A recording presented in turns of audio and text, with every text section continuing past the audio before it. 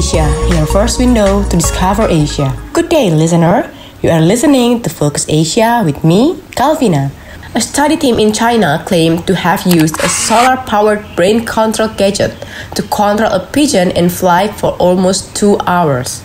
The research was led by Huai Ruituo, a professor in the Department of Electrical and Automation Engineering at Shandong University of Science and Technology.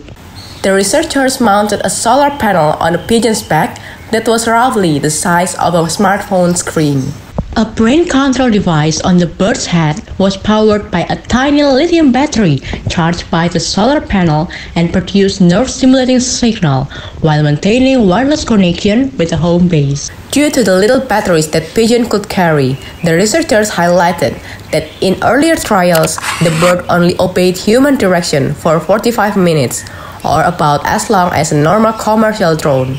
The findings demonstrate that after the system is built, animals that are active outside, such domestic pigeons, have significantly longer running times and can execute activities farther away without experiencing the issue of energy weariness.